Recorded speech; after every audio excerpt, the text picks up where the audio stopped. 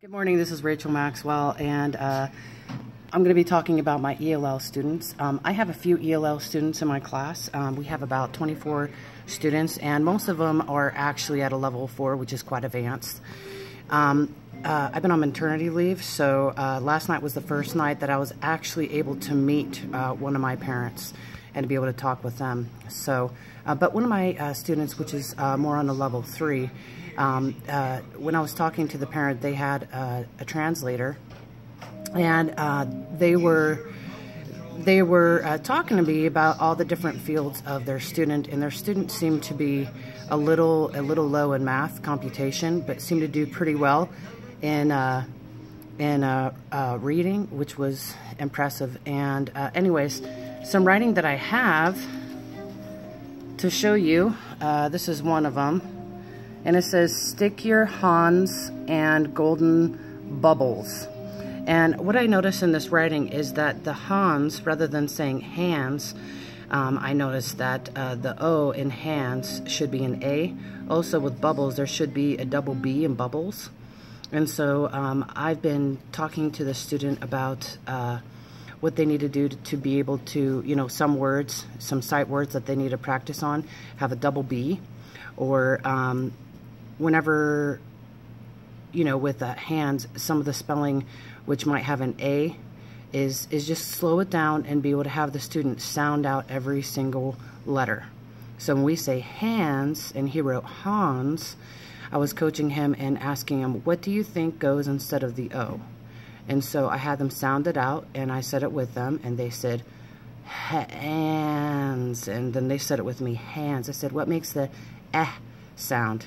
And so they said E, and so I said, okay, that could be, kind of sounds like an E, but it's actually hands, so it's like a ah. And so we had them clarify a little bit with some of the sight words, and also know with like bubbles and some of the other words. Sorry, I have a student, he wants my attention. Anyways, it's school hasn't started yet, it's my daughter.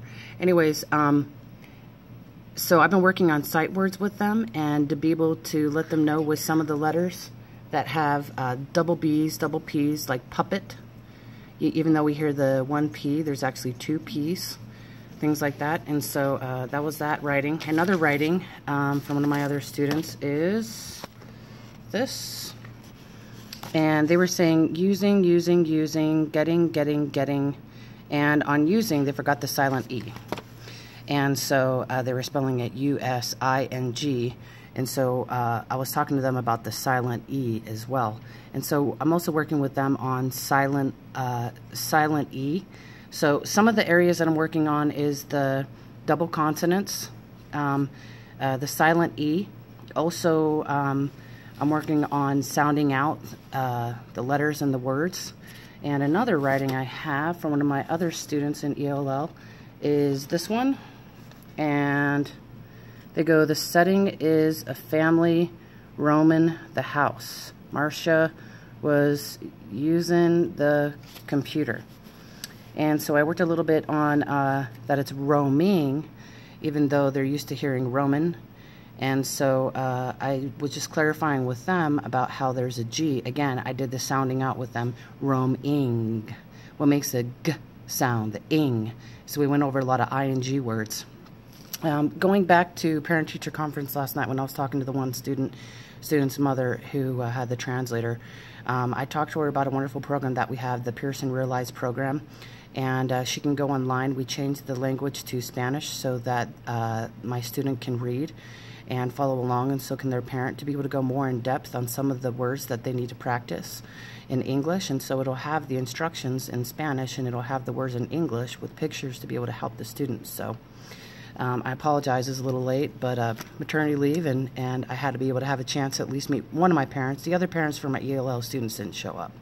So, but it seems like this parent was very active, wants to make sure that their student is very successful. And anyways, just keep working with the other students, all my ELL and ESL students, on the sight words, the silent E, sounding it out, taking time with them in reading groups. So, anyways, hopefully things will be successful, and I'll have some more writings in the future, and y'all have a great day. Peace out.